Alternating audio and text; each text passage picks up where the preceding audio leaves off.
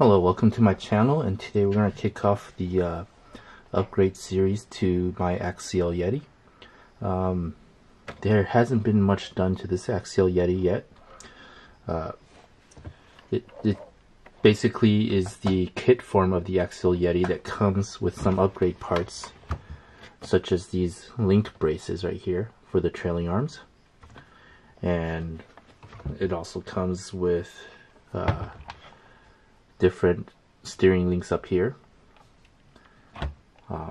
So there'll be a few things that I'll be changing out. So far, the only upgrades that I have been done to this truck are Crawler Innovation Deuces Wild Foams for the stock Falcon Wild Peak wheels. They're single stage foams, so it'll enable it to handle at high speeds without rolling over as easily. And the truck is currently powered by a 10-shock SC411 4600 kV 4-pole motor. It's a short course truck motor by 10-shock, and the ESC is a Hobby Wing SCT8 Pro, also a short course truck ESC. So other than that, it's got a Savox servo. I believe I am running the 1268 SG servo. You can see right there. And other than that, there hasn't been much done to this truck yet. So a few things that we're going to be looking at are strengthening, or these are already strengthened, but I would like to use even better trailing arms, stronger trailing arms. These upper links right here are, if you can take a look there, these are still plastic and still flimsy, so these will be replaced as well. I do have RPM arms to replace these plastic arms here. I will look into putting a hinge sleeve here to strengthen that hinge pin as well.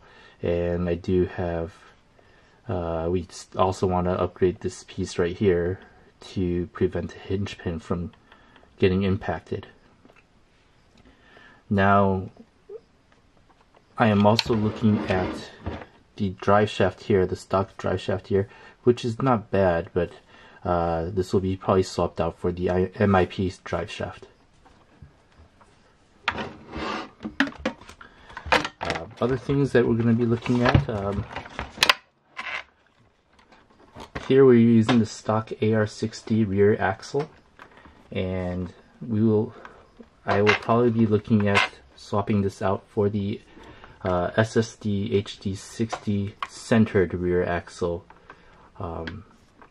so that we can kind of center the drive shaft and kind of limit the torque twist on this truck.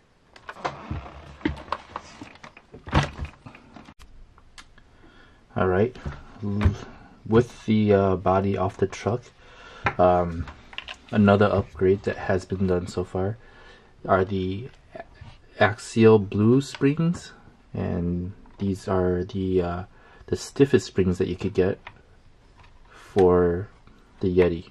So these are the Axial Blue springs on both the front and the rear, and the weight of oil that I'm using is, I believe, 50 weight in the front and 40 weight in the back.